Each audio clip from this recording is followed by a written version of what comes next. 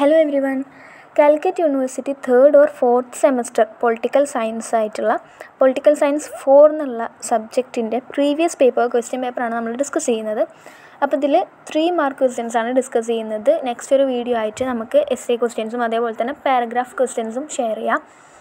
പിന്നെ ഇതിൻ്റെയൊക്കെ detailed videos ചാപ്റ്ററിൻ്റെ വീഡിയോസ് ഇട്ടിട്ടുണ്ട് ചാനലിൽ. കാണാത്തവരുണ്ടെങ്കിൽ അത് കാണാം. പിന്നെ ഇത് ക്വസ്റ്റ്യനും അതേപോലെ തന്നെ അതിൻ്റെ ആൻസറും ഡിസ്കഷൻ മാത്രമായിരിക്കും കേട്ടോ. First on major sources of law. നിയമത്തിൻ്റെ കുറേ സോഴ്സസ് നമ്മൾ ഒന്നാമത്തെ ചാപ്റ്ററിൽ അല്ലെങ്കിൽ ഒന്നാമത്തെ മൊഡ്യൂളിൽ വരുന്നതാണ്. അതിൽ customs, religion and morality, legislature, delegated legislation, judicial decisions, equity, public opinion, scientific commentaries, ഇങ്ങനെ 8 സോഴ്സസ് ഓഫ് ലോസ് ആണുള്ളത്. അപ്പോൾ അത് മുഴുവൻ കൊടുത്തിട്ടില്ലെങ്കിലും, കാരണം 3 മാർക്കിൻ്റെയാണ്, കുറച്ച് കൊടുത്തിട്ട് അതൊന്ന് ഡിഫൈൻ ചെയ്താലും മതിയാവും. കസ്റ്റംസ് എന്താണെന്ന് നമുക്കറിയാം. നമ്മൾ നാട്ടിൽ നിലനിൽക്കുന്ന ബിലീഫും അതേപോലെ തന്നെ നാട്ടാചാരങ്ങളും അതിൽ നിന്നൊക്കെ നിയമം ഉണ്ടായി വരാറുണ്ട്. അതാണ് ഏറ്റവും ഓൾഡസ്റ്റ് സോഴ്സ് ഓഫ് ലോ എന്ന് പറയുന്നത്. പിന്നെ റിലീജിയൻ ആൻഡ് മൊറാലിറ്റി, ഉറപ്പായിട്ടും റിലീജിയസ് നിയമങ്ങളിൽ നിന്ന് സമൂഹത്തിൻ്റെ നിയമങ്ങൾ ഉണ്ടായി വരാറുണ്ട്. പിന്നെ ലെജിസ്ലേച്ചറാണ്. അത് നമുക്കറിയാം. ലെജിസ്ലേച്ചർ എന്ന് പറയുന്നത് തന്നെ ഒരു സോഴ്സ് ഓഫ് ലോ ആണ്. നിയമം ഉണ്ടാക്കുന്ന ഒരു മേഖലയാണ് ലെജിസ്ലേച്ചർ എന്ന് പറയുന്നത്. അപ്പോൾ അങ്ങനെ ഒരു രീതിയിലും നിയമങ്ങൾ ഉണ്ടാവാറുണ്ട്. പിന്നെ ഡെലിഗേറ്റഡ് ലെജിസ്ലേഷൻ എന്ന് പറയുന്നത് ഒരുപാട് നിയമങ്ങൾ ഉണ്ടാക്കേണ്ട ഡിമാൻഡ് വരുന്ന സമയത്ത് എക്സിക്യൂട്ടീവ് ചില നിയമങ്ങൾ ഉണ്ടാക്കും. ഇതിനെയാണ് ഡെലിഗേറ്റഡ് ലെജിസ്ലേച്ചർ എന്ന് പറയുന്നത്. പിന്നെ ജുഡീഷ്യൽ ഡിസിഷൻസ്. ഇപ്പോഴത്തെ കാലത്ത് പ്രത്യേകിച്ചും ജുഡീഷ്യറി എന്ന് പറയുന്നത് ഭയങ്കര ഇമ്പോർട്ടൻ്റ് ആണ്. അപ്പം ജുഡീഷ്യറി എന്തെങ്കിലും ഒരു കാര്യത്തിലൊരു തീരുമാനം കൊണ്ടുവന്നു കഴിഞ്ഞാൽ, ഒരു കേസിൻ്റെ കാര്യത്തിലൊരു തീരുമാനം കൊണ്ടുവന്നു കഴിഞ്ഞാൽ അതേപോലെയുള്ള എല്ലാ കേസുകൾക്കും ആ നിയമം ബാധകമായിരിക്കും. പിന്നെ അതേപോലെ തന്നെ ഒരു ഇമ്പോർട്ടൻറ്റ് സോഴ്സ് ഓഫ് ലോ ആണ് ഇക്വിറ്റി എന്ന് പറയുന്നത്. പബ്ലിക് ഒപ്പീനിയൻ, ജനങ്ങളുടെ ഒപ്പീനിയനും ഭയങ്കര നിയമങ്ങൾ ഉണ്ടാക്കുന്ന കാര്യത്തിൽ ഇമ്പോർട്ടൻ്റ് ആയിട്ടുള്ള ഒരു സംഭവമാണ്. Scientific commentaries. ഇത്രയാണ് സോഴ്സസ് ഓഫ് ലോ എന്ന് പറയുന്നത്. Next legitimacy.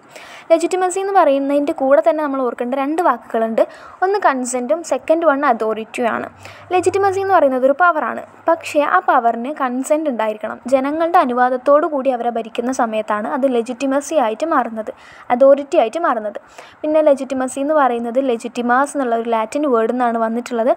ലോഫുൾ എന്നൊക്കെയാണ് മീനിങ് കേട്ടോ, നിയമം എന്നുള്ളതൊക്കെ. പക്ഷേ അതിൽ കൺസെൻറ്റ് ഇമ്പോർട്ടൻ്റ് ആണ്. പിന്നെ മാക്സ് വെബറാണ് ലെജിറ്റിമസി എന്നുള്ളത് ഒരു യൂണിവേഴ്സൽ കൺസെപ്റ്റായിട്ട് കൊണ്ടുവന്നത്. പിന്നെ അതുകൊണ്ട് അദ്ദേഹം ഉദ്ദേശിച്ചത് ആളുകളിൽ നിന്ന് അല്ലെങ്കിൽ ഭരിക്കുന്ന ജനങ്ങളിൽ നിന്ന് ബിലീഫും ഒബീഡിയൻസും കിട്ടുക എന്നുള്ളതാണ്. ഒബീഡിയൻസ്, അനുസരണ കിട്ടുന്നതാണ് ലെജിറ്റിമസി എന്ന് പറയുന്നത്. Next, meaning and significance of duties. അപ്പം ഫസ്റ്റ് ഡ്യൂട്ടി എന്താണെന്ന് പറയാം. Duty is N obligation to do or not to do something. എന്തെങ്കിലും ചെയ്യാനോ അല്ലെങ്കിൽ ചെയ്യാതിരിക്കാനോ ഒരാളുടെ മേലുള്ള ഉത്തരവാദിത്വം, അതിനാണ് ഡ്യൂട്ടി എന്ന് പറയുന്നത്. ചിലത് നമുക്ക് ചെയ്യാനുള്ള കാര്യങ്ങളായിരിക്കും, ചിലത് നമ്മൾ ചെയ്യരുതെന്നുള്ള കാര്യങ്ങളായിരിക്കും. ഇത് രണ്ടും ഡ്യൂട്ടിയാണ്, ഒരാളുടെ മേലുള്ള ഉത്തരവാദിത്തമാണ്. അപ്പം ഡ്യൂട്ടിയിൽ ഒരു എക്സാമ്പിളായിട്ട് പറയുന്ന സമയത്ത് ഒരു ഇൻഡിപെൻഡൻ്റ് ആയിട്ടുള്ള മോന് അവൻ്റെ സ്വന്തം അമ്മയ്ക്കും അച്ഛനും വയസ്സാവുന്ന സമയത്ത് അല്ലെങ്കിൽ അവർ ഡിപ്പെൻഡൻ്റ് ആവുന്ന സമയത്ത് ഫുഡ് കൊടുക്കുക എന്നുള്ളത് അല്ലെങ്കിൽ ഷെൽട്ടർ കൊടുക്കുക എന്നുള്ളത് അവൻ്റെ ഒരു ഡ്യൂട്ടിയാണ്. ഇതാണ് നമ്മൾ ഡ്യൂട്ടി എന്ന് പറയുന്നത്. ഇനി കുറേ ടൈപ്സ് ഓഫ് ഡ്യൂട്ടീസ് ഉണ്ട്. അപ്പോൾ അതിൽ 2 or 3 ഒക്കെ എക്സാമ്പിൾ പറയുന്നത് നല്ലതായിരിക്കും. Legal duties and moral duties, positive or negative duties, primary and secondary duties, fundamental duties. ഇതിൽ നമുക്ക് ഓർമ്മയുള്ള ഏതെങ്കിലും 2 ഒക്കെ പറയുന്നത് നല്ലതായിരിക്കും. ഇനി നെക്സ്റ്റ് വരുന്നത് പൊളിറ്റിക്കൽ ഡയമെൻഷൻ ഓഫ് ഇക്വാലിറ്റി. അപ്പം ഫസ്റ്റ് ഇക്വാലിറ്റി എന്താണെന്ന് നമുക്ക് പറയാം. Equality means absence of social privileges. ഒരു ഗ്രൂപ്പ് മറ്റൊരു ഗ്രൂപ്പിനേക്കാളും മുകളിലോ അല്ലെങ്കിൽ ഒരു ഗ്രൂപ്പ് മറ്റൊരു ഗ്രൂപ്പിനേക്കാളും താഴെയോ ആവാതിരിക്കുക. അങ്ങനെ ഒരാൾക്ക് പ്രിവിലേജ് ഇല്ലാതിരിക്കുക. എല്ലാവരും നിയമത്തിൻ്റെ മുമ്പിലും അവകാശങ്ങളുടെ മുന്നിലും ഈക്വൽ ആയിരിക്കുക എന്നുള്ളതാണ് ഇക്വാലിറ്റി കൊണ്ട് ഉദ്ദേശിക്കുന്നത്. ഇനി സോഷ്യൽ അല്ലെങ്കിൽ പൊളിറ്റിക്കൽ, ക്വസ്റ്റ്യനിൽ ചോദിച്ചിട്ടുള്ളത് പൊളിറ്റിക്കൽ ഡയമെൻഷനാണ് ഇക്വാലിറ്റീൻ്റെ. പൊളിറ്റിക്കൽ ഇക്വാലിറ്റി എന്ന് പറയുന്നത് എല്ലാ സിറ്റിസൺസിനും ഒരേപോലെ പൊളിറ്റിക്കൽ റൈറ്റ്സ് ഉണ്ടാവുക. അവർക്ക് ഗവൺമെൻറ്റിൻ്റെ കാര്യത്തിലും ഓപ്പർച്യൂണിറ്റീൻ്റെ കാര്യത്തിലും അതേപോലെ തന്നെ രാജ്യത്തിൻ്റെ പൊളിറ്റിക്കൽ അഫെയർസിലും ഒക്കെ ഒരുപോലെ ഇടപെടാൻ പറ്റുക. പിന്നെ ഈ വോട്ടവകാശം, അതേപോലെ തന്നെ ഇലക്ഷനിൽ നിൽക്കാനുള്ള അവകാശം, ഇതൊക്കെ പൊളിറ്റിക്കൽ ഇക്വാലിറ്റിയിൽ പെട്ടതാണ്. എല്ലാവർക്കും അവരുടെ ജാതിയോ മതമോ അല്ലെങ്കിൽ റേസ്, കാസ്റ്റ്, റിലീജിയൻ ഒന്നും നോക്കാതെ തന്നെ അവർക്ക് പൊളിറ്റിക്കലി ഇടപെടാനുള്ള സ്വാതന്ത്ര്യം ഉണ്ടായിരിക്കുക എന്നുള്ളതാണ് പൊളിറ്റിക്കൽ ഇക്വാലിറ്റി. ഇനി നെക്സ്റ്റ്, ഇൻഫ്ലുവൻസ്. ഇതിൽ ഫസ്റ്റ് ഓർക്കേണ്ടത് ഹാരോൾഡ് ലാസ്വെൽ പറഞ്ഞിട്ടുള്ള ഒരു കോട്ടാണ്. Politics is the study of influence and influential. Influence ചെയ്യപ്പെടുന്ന ഒരു ഗ്രൂപ്പിൻ്റെയും ഇൻഫ്ലുവൻസ് ചെയ്യപ്പെടുന്ന ഒരു ഗ്രൂപ്പിൻ്റെയും സ്റ്റഡിയാണ് പൊളിറ്റിക്സ് എന്ന് പറയുന്നത്. അപ്പം ഇൻഫ്ലുവൻസ് കൊണ്ട് ഉദ്ദേശിക്കുന്നത് സൊസൈറ്റിയിൽ ഒരു ഗ്രൂപ്പിന് മറ്റൊരു ഗ്രൂപ്പിൻ്റെ മേലിൽ വരുത്താൻ പറ്റുന്ന മാറ്റങ്ങളാണ്. അല്ലെങ്കിൽ അവരുടെ ബിഹേവിയറിലോ വേ ഓഫ് ലൈഫിലോ ഇനിയിപ്പം സിവിലൈസ്ഡ് ആക്കുന്നതും ഒക്കെ അവരുടെ ജീവിത രീതിയിലും അവരുടെ ഭാഷയിലും വേഷത്തിലും സംസ്കാരത്തിലും ഒക്കെ മാറ്റങ്ങൾ വരുത്താൻ വേറൊരു ഗ്രൂപ്പിന് കഴിയുന്നുണ്ടെങ്കിൽ അതിനെയാണ് ഇൻഫ്ലുവൻസ് എന്ന് പറയുന്നത്. Influence is a person's capacity to effect others behaviour. ബാക്കിയുള്ളവരുടെ ബിഹേവിയറിൽ എഫക്റ്റ് ചെയ്യാനുള്ള പൊട്ടൻഷ്യൽ അല്ലെങ്കിൽ കപ്പാസിറ്റി, കഴിവ്, ഇതാണ് ഇൻഫ്ലുവൻസ് എന്ന് പറയുന്നത്. നെക്സ്റ്റ് ദ കൺസെപ്റ്റ് ഓഫ് സത്യാഗ്രഹ. സത്യാഗ്രഹ എന്നുള്ളത് സത്യ ആൻഡ് ഗ്രഹ, ആഗ്രഹ, ഈ 2 വാക്കിൽ നിന്ന് വന്നിട്ടുള്ളതാണ്. സത്യേൻ്റെ മീനിങ് ട്രൂത്ത് എന്നാണ്, അതേപോലെ തന്നെ ആഗ്രഹ എന്നുള്ളതിൻ്റെ മീനിങ് ഫോഴ്സ് അല്ലെങ്കിൽ സ്ട്രെങ്ത് എന്നാണ്. അപ്പം ഗാന്ധിജിയാണ് മെയിനായിട്ട് സത്യാഗ്രഹ എന്നുള്ളൊരു ടൂൾ കൊടുത്തിട്ടുള്ളത്. അദ്ദേഹം സത്യാഗ്രഹ എന്നുള്ളത് വലിയ പവർഫുൾ ആയിട്ടുള്ളൊരു വെപ്പണായിട്ടാണ്, ടൂളായിട്ടാണ് ഇമ്പീരിയലിസത്തിനും അതേപോലെ തന്നെ എനിമീസിനൊക്കെ എതിരെ, ബ്രിട്ടീഷുകാർക്കൊക്കെ എതിരെ ഒരു പവർഫുൾ വെപ്പണായിട്ടാണ് സത്യാഗ്രഹ ഗാന്ധിജി കൊണ്ടുവരുന്നത്. പിന്നെ സത്യാഗ്രഹി എന്ന് പറയുന്നത് അവർ ദൈവത്തിലും അഹിംസയിലും വിശ്വസിക്കുന്ന ആളായിരിക്കും എന്നുള്ളതുമാണ് കേട്ടോ. ഇനി 7th one, indirect democracy. Indirect democracy അല്ലെങ്കിൽ റെപ്രസെൻറ്റേറ്റീവ് ഡെമോക്രസി രണ്ടും സെയിം ആണ്.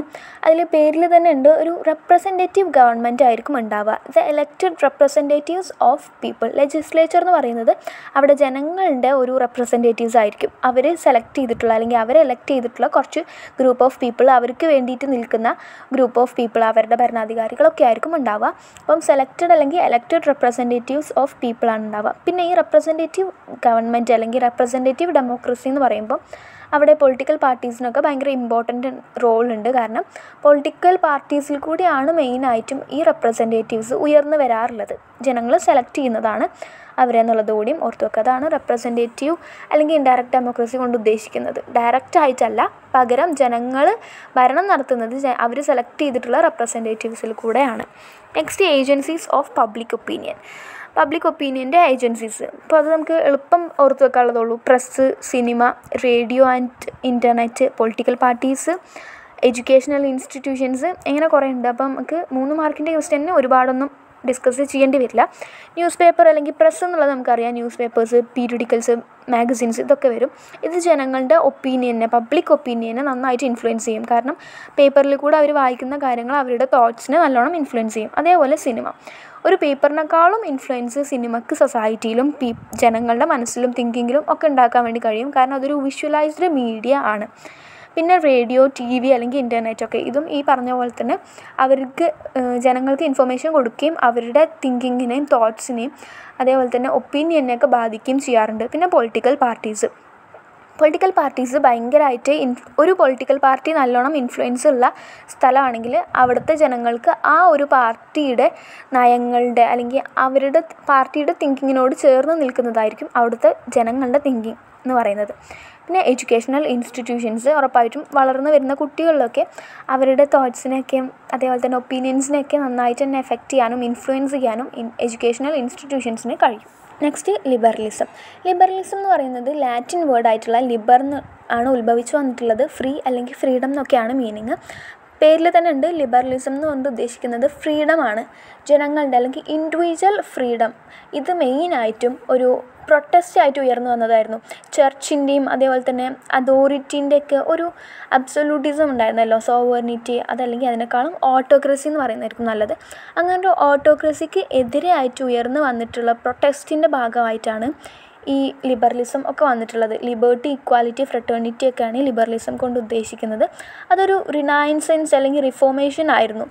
ജനങ്ങൾക്ക് സ്വാതന്ത്ര്യം കൊടുക്കുന്ന ഒരു ലിബറൽ മൂവ്മെൻ്റ് ആയിരുന്നു ലിബറലിസം എന്ന് പറയുന്നത്. അപ്പം ലിബറലിസം കൊണ്ട് ഉദ്ദേശിക്കുന്നത് ഇതാണ്, എല്ലാവർക്കും അല്ലെങ്കിൽ ഓരോ ഇൻഡിവിജ്വലിനും അവരുടേതായിട്ടുള്ള സ്വാതന്ത്ര്യങ്ങൾ, തിങ്കിങ്ങിനും അതേപോലെ തന്നെ ലൈഫിനൊക്കെ ഉള്ള സ്വാതന്ത്ര്യം വകവെച്ച് കൊടുക്കുക. ഇതാണ് ലിബറലിസം കൊണ്ട് ഉദ്ദേശിക്കുന്നത്. Next, human rights R rights we have simply because we exist as human beings. അത് ഓർത്ത് വെക്കേണ്ട ഒരു സെൻറ്റൻസ് ആണ്. ഹ്യൂമൻ റൈറ്റ്സ് എന്ന് പറയുന്നത് ആരെങ്കിലും നമുക്ക് വകവെച്ച് നൽകുന്നതോ അല്ലെങ്കിൽ ആരുടെങ്കിലും ഔദാര്യമായിട്ട് നമ്മൾ കൈപ്പറ്റുന്നതോ അല്ല. നമ്മൾ മനുഷ്യരായി ജനിക്കുമ്പോൾ തന്നെ നമുക്കുള്ള സ്വാതന്ത്ര്യം, അപ്പം ജീവിക്കാനുള്ള ഒരു റൈറ്റ് ഉണ്ടാവില്ലേ, സ്വാതന്ത്ര്യമല്ല, അവകാശം കേട്ടോ. ജീവിക്കാനുള്ള അവകാശം, അതേപോലെ തന്നെ നമ്മുടെ എക്സിസ്റ്റൻസിനുള്ള അവകാശം, പ്രോപ്പർട്ടി ഓൺ ചെയ്യാനുള്ള അവകാശം, ഇങ്ങനെ പ്രധാനപ്പെട്ടിട്ടുള്ള ഫണ്ടമെൻ്റലായിട്ടൊരു മനുഷ്യർക്ക് അവൻ മനുഷ്യനായി ജനിച്ചത് കൊണ്ട് കിട്ടിയ സ്വാതന്ത്ര്യങ്ങൾ അല്ലെങ്കിൽ അവകാശങ്ങൾ, റൈറ്റ്സ്, സ്വാതന്ത്ര്യം എന്നല്ല കേട്ടോ, റൈറ്റ് തന്നെയാണ് പറയുന്നത് നല്ലത്. റൈറ്റ്സ്, അവകാശങ്ങളിലെയാണ് നമ്മൾ ഹ്യൂമൻ റൈറ്റ്സ് എന്ന് പറയുന്നത്. These universal rights R inherited to all, എല്ലാവർക്കും ഉണ്ടാവും. എല്ലാ മനുഷ്യർക്കും അവരുടെ നാഷണാലിറ്റിയോ സെക്സോ അതേപോലെ ethnic origin, colour, religion, language, വേറെ എന്ത് സ്റ്റാറ്റസും ഇതൊന്നും അവരുടെ ഈ ഒരു ഹ്യൂമൻ റൈറ്റിനെ ബാധിക്കുന്നതായിരിക്കില്ല. അപ്പം the universal declaration of human rights അത് മെയിനായിട്ട് ഓർത്ത് വെക്കേണ്ടതാണ്. UN general assembly 1948 കൊണ്ടുവന്നിട്ടുള്ളതാണ്. ഇത് ഈ മനുഷ്യൻ്റെ ഫണ്ടമെൻ്റൽ ഹ്യൂമൻ റൈറ്റ്സ് എടുത്തു പറയുന്ന ഒരു ഡോക്യുമെൻ്റ് ആണ്. ഇനി next one, concept of distributive justice. First ഈ ജസ്റ്റിസ് എന്ന് പറയുന്ന സംഭവം ആദ്യം പ്ലേറ്റോയിൽ നിന്നും പിന്നെ അരിസ്റ്റോട്ടിൽക്ക് അങ്ങനെ അത്രയും മുന്നേ തന്നെ അവർ മുന്നോട്ട് വെച്ചിട്ടുള്ള ഒരു സംഭവമാണ് ജസ്റ്റിസ് അല്ലെങ്കിൽ നീതി എന്ന് പറയുന്നത്. അപ്പം ഇതിൽ അരിസ്റ്റോട്ടിൽ ഡിസ്ട്രിബ്യൂട്ടീവ് ജസ്റ്റിസിൻ്റെ കാര്യത്തിൽ പറയുന്നത് ഇത് 2 തരമുണ്ട്. First complete or universal ജസ്റ്റിസും second one particular ജസ്റ്റിസും. Complete അല്ലെങ്കിൽ യൂണിവേഴ്സൽ ജസ്റ്റിസ് എന്ന് പറയുന്നത് ഒബീഡിയൻസ് ടു ലോ ആണ്, നിയമങ്ങളോടുള്ള അനുസരണയാണ്. പെർട്ടിക്കുലർ ജസ്റ്റിസ് എന്ന് പറയുന്നത് പ്രൊപ്പോർഷനേറ്റ് ഇക്വാലിറ്റിയും ആണ്. നെക്സ്റ്റ് വരുന്നതാണ് പൊളിറ്റിക്കൽ സോഷ്യലൈസേഷൻ. പൊളിറ്റിക്കൽ സോഷ്യലൈസേഷൻ എന്ന് പറയുന്നത് പൊളിറ്റിക്കൽ സിസ്റ്റത്തിൽ ഏറ്റവും ഇമ്പോർട്ടൻ്റ് ആയിട്ടുള്ളൊരു റോളുണ്ട്. പൊളിറ്റിക്കൽ കൾച്ചറിനെ നിലനിർത്തുന്നതിലും മാറ്റങ്ങൾ വരുത്തുന്നതിനും. ഇപ്പം ഓരോ സൊസൈറ്റിയിൽ പിന്നീട് ഓരോ സമയം തോറും മാറ്റങ്ങൾ വരും. ഈ വരുത്തുന്ന മാറ്റങ്ങളിൽ ഏറ്റവും ഇമ്പോർട്ടൻ്റ് ആയിട്ടുള്ള റോളുള്ളതാണ് പൊളിറ്റിക്കൽ സോഷ്യലൈസേഷൻ എന്ന് പറയുന്നത്. ഇതെന്താണെന്ന് വെച്ചിട്ടുണ്ടെങ്കിൽ ഒരു പൊളിറ്റിക്കൽ സിസ്റ്റത്തിനെ പറ്റിയിട്ടുള്ള നമ്മുടെ വിശ്വാസങ്ങളും അതിനോട് നമുക്കുള്ള ആറ്റിറ്റ്യൂഡ്സൊക്കെ മാറ്റാനും അതൊന്ന് ബെറ്റർ ആക്കാനും ഇമ്പ്രൂവ് ചെയ്യാനും ഒക്കെ സഹായിക്കുന്ന സംഭവമാണ് പൊളിറ്റിക്കൽ സോഷ്യലൈസേഷൻ എന്ന് പറയുന്നത്. അതൊരു സോഷ്യോളജിക്കൽ കൺസെപ്റ്റാണ്. എന്താ പറയുക, ഒരു സോഷ്യലൈസേഷൻ ആണെന്ന് തന്നെ പറയാം. സോഷ്യലൈസേഷൻ പ്രോസസ്സിനെയാണ് നമ്മൾ അത് പൊളിറ്റിക്കൽ രീതിയിലാകുമ്പോൾ പൊളിറ്റിക്സിൽ വരുന്ന സോഷ്യലൈസേഷനെയാണ് നമ്മൾ പൊളിറ്റിക്കൽ സോഷ്യലൈസേഷൻ എന്ന് പറയുന്നത്. നെക്സ്റ്റ് രാമരാജ്യ. രാമരാജ്യം എന്ന് പറയുന്നത് ഗാന്ധിജി മുന്നോട്ട് വെച്ചിട്ടുള്ള ഒരു ഐഡിയൽ സ്റ്റേറ്റിൻ്റെ കൺസെപ്റ്റാണ്.